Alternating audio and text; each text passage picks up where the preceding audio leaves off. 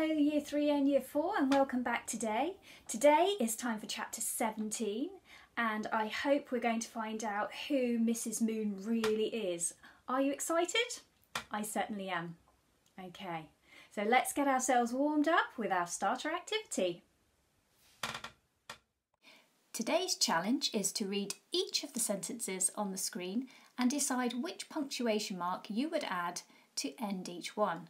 Will you use a full stop, a comma, an exclamation mark or a question mark? You must use a different punctuation mark for each sentence. The sentences are: number 1, where has Harry gone? 2, Tom searched for Harry in the garden. And 3, suddenly Harry vanished. Pause the video here and have a go.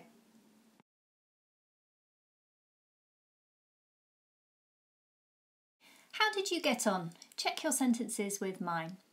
Well, we can't use a comma at the ends of sentences. They're used in the middle of sentences. For example, when we separate items in a list. So that leaves us with just a full stop, a question mark and an exclamation mark. So for sentence 1, where has Harry gone? I've used a question mark because it's a question. It asks where and it needs an answer. The answer might be Harry has gone to visit Sophie and Emma. For number 2, I've put a full stop.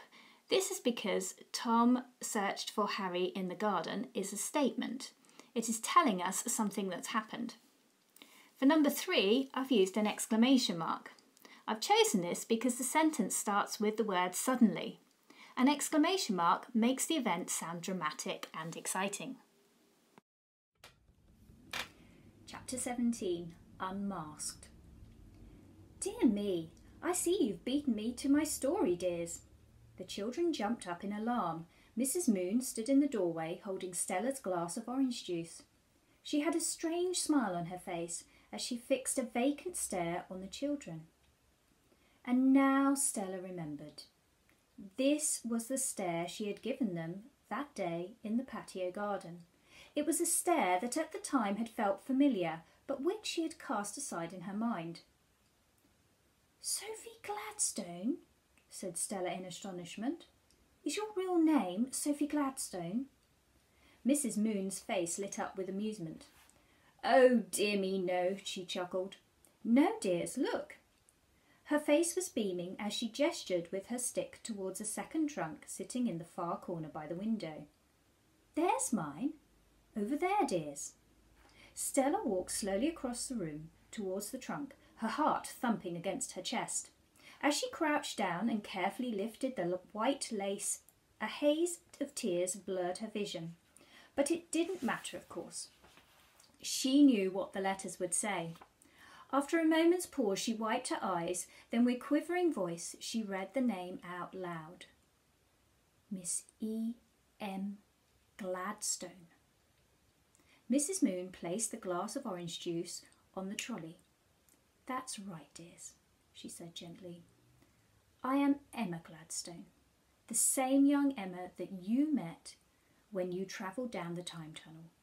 She shook her head and sighed deeply as her eyes started to glisten. Dear me, it all seems such a long time ago.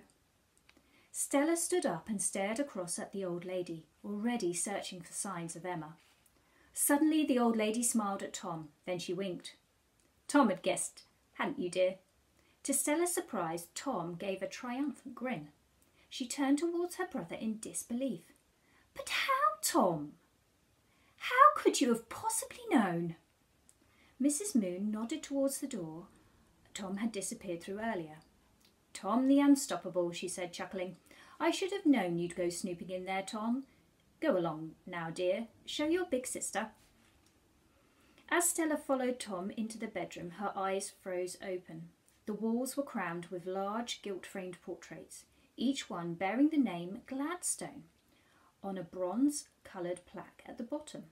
But Tom ignored these paintings. Instead, under the solemn gaze of the various members of the Gladstone family, he strode around the bed and to the far end of the room. There, in pride of place, above a fireplace, hung by far the smallest picture. As she approached, Stella saw it was of a young, dark-haired girl holding a small dog. E. M. Gladstone read the tag across the bottom. It was the same picture they had seen in the Gladstones' dining room when they travelled down the time tunnel. Emma Margaret Gladstone, said Mrs. Moon from the doorway. And Harry, of course. Dearest Harry. But come now, let's sit down again. There really is so much to tell. Stella's mind buzzed with questions as they left the bedroom. Could this old lady really be Emma? Was it possible she was still alive after all that time? If this was her, what was she doing living in a different house in the garden? And what did Charlie Green have to do with all this? The children sat down again. Well, dears, said Mrs. Moon slowly, I do believe I owe you an explanation.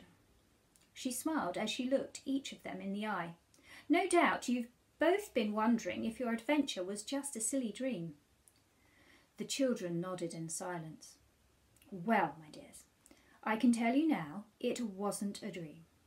She shook her head and chuckled. I shall never forget the day Harry found you behind that bush when we were out having lessons with Miss Walker. And do you remember the look on my face, Tom, when Jack dropped down the chimney breast? Tom could only smile and nod as his throat went tight. You know, I was sure it was going to be my good friend Lucy, said Mrs. Moon, all ready to look for the moles. What a shock it all was. But oh, what an adventure! And now, as the old lady's eyes began to sparkle, Stella could see how delicately time had traced itself into her small pale face. Yet despite the wrinkles, she was still very beautiful. The child's face was still in there, the dark round eyes eager for adventure. This was Emma all right. Her youthful spirit had never left her.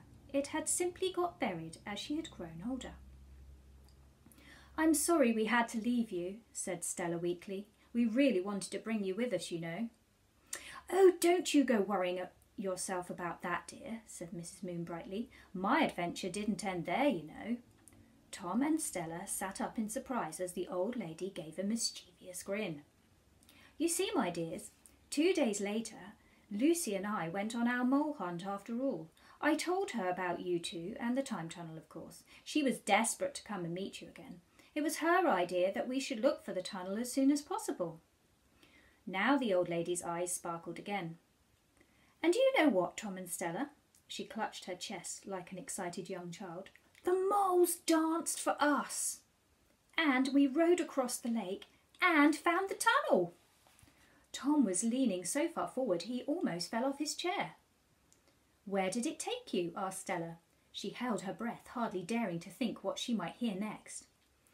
Well, said Mrs. Moon, sitting back, I was hoping we would be able to visit you in the same time as you had come from, but instead we came out in the garden at time beyond even today. Stella put her hand to her mouth just as Tom's chair collapsed on the floor behind him. Wow! Did you see aliens and stuff? He cried, scrambling up.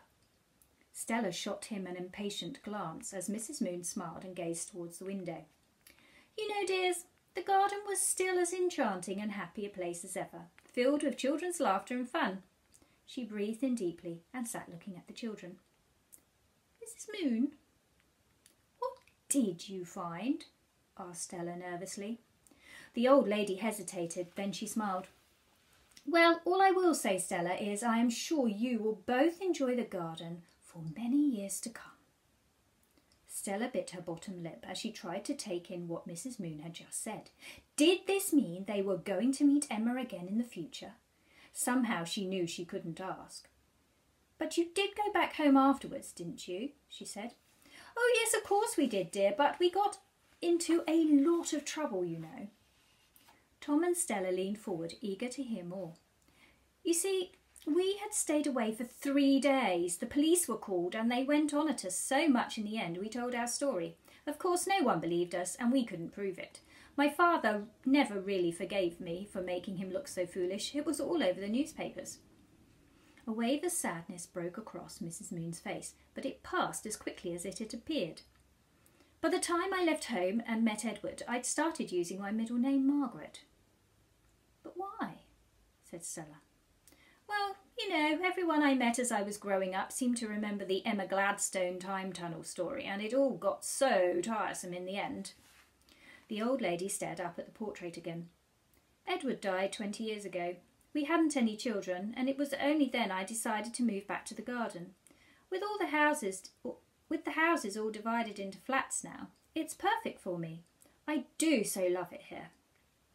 But what about Harry? Said Stella suddenly. Mrs. Moon chuckled. Of course, dearest Harry. That's who we were talking about when this all started.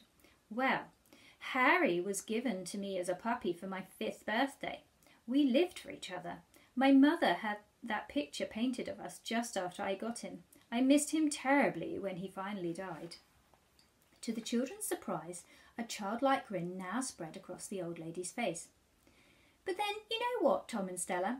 It was a few days after I moved back here to the garden, Harry came back. Came back? They exclaimed. I could barely believe it myself, said Mrs. Moon, chuckling. You see, I had got up early and gone for a walk in the garden. I've always woken early since Edward died. And then, out of the blue, there they were, the moles again. The old lady frowned and tutted. They vanished as quickly as they appeared, so naturally I thought I'd imagined it. But then, as I was walking back to my flat, he appeared racing across the lawn, soaking wet. It was Harry all right.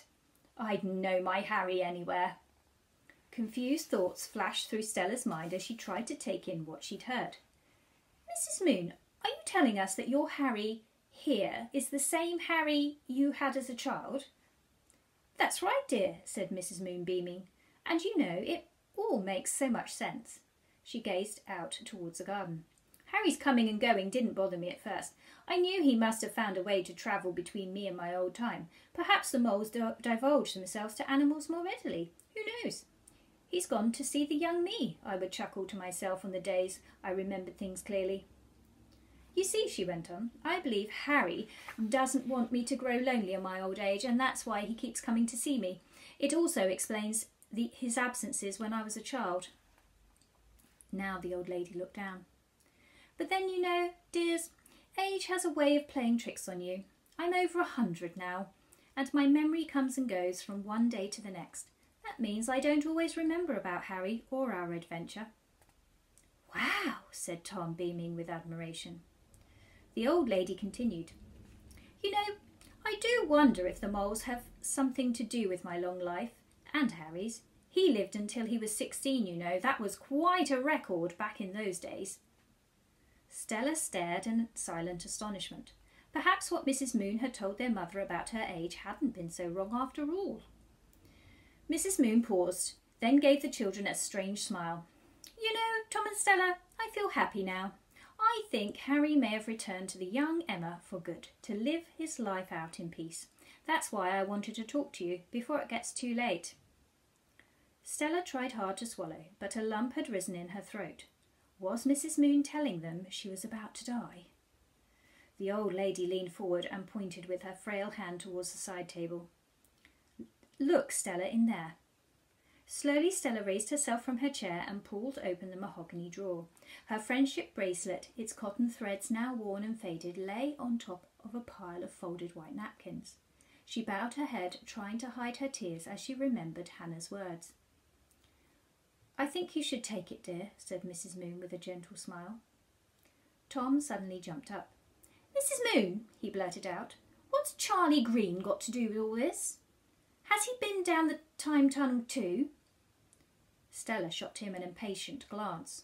Mrs. Moon sat back in surprise. Bless me, no, dear, the old lady chuckled. Then she paused and cleared her throat. But, oh, I think I do see why you're asking. She studied the carpet for a few moments, then raised her eyes towards Tom. Well, Tom, I have to confess that Charlie does know about the time tunnel, and that you went down it. In fact, he knew about that before you did. Tom and Stella exchanged looks of disbelief. You see, dears, what with Harry's coming and going, all soaking wet, I felt I really had to explain in case he stopped him going back. Anyway, he was wonderful about it. She shook her head and smiled. You know, I think it was only when you two moved here that he really believed me. He's always been very protective about the molehills since I told him, and I'm sorry, Tom, if he's been a bit sharp about them. But why didn't you tell us you were Emma? Asked Tom. The old lady smiled. How could I, dear? You needed to go and rescue Jack. I didn't dare interfere with that. And then, what with my memory? A grandfather clock chimed in the shadows. Dear me, is that the time? Said Mrs. Moon in a fluster. Nurse Goodson will be here presently. You really must be getting home, dears. They all stood up and slowly she led them out to the kitchen. Well, children, it was wonderful to see you again, she said, and I'm so glad I've been able to share my story with you at last. We'll come and see you tomorrow, said Stella brightly. There's only one more week of the holidays left. Tom nodded in solemn agreement as they stepped out into the cold. Of course, dears. Goodbye, dears. And Mrs. Moon closed the door. Your task today is to complete this grid. You will need to draw it out in your books, or you could just write your answers in a sentence, if this is easier for you. At the bottom under the grid are 4 statements about the story in chapter 17. Number 1 says, Mrs. Moon is actually Sophie Gladstone. Number 2, Mrs. Moon has travelled through the tunnel to the future. Number 3, Charlie Green is not really a horrible person. And number 4, Mrs. Moon was happy the children visited her. Your job is to say if you agree, disagree, or you're not sure. You are undecided whether it is true or not. Your second job is to be a detective and find the evidence in chapter 17 to prove that you are correct. On this screen, I've shown you how to do this using the first statement. Mrs. Moon is actually Sophie Gladstone. Now I know, just having read chapter 17, that Mrs. Moon isn't Sophie, so I have written I disagree in the disagree box. You could just tick this box if you like. Then in my reasons box, I have said why. When I looked back at chapter 17, I read the part where Stella asked Mrs. Moon if she was Sophie. And Mrs. Moon replied, oh dear me no. So in my reasons box, I'm going to explain my answer by saying Mrs. Moon can't be Sophie Gladstone because at the start of chapter 17 she says, oh dear me no, when Stella asks her if it is true. Perhaps you can fill in my next sentence with some more evidence of your own to say who she actually is. Then when you have done this, have a go at saying whether you agree with statements 2, 3 and 4. I can't wait to see what you think and the evidence that you've found in the story. Good luck! I hope you've enjoyed today's lesson. Remember to come back tomorrow when we're going to read the final chapter in our book. See you tomorrow. Bye!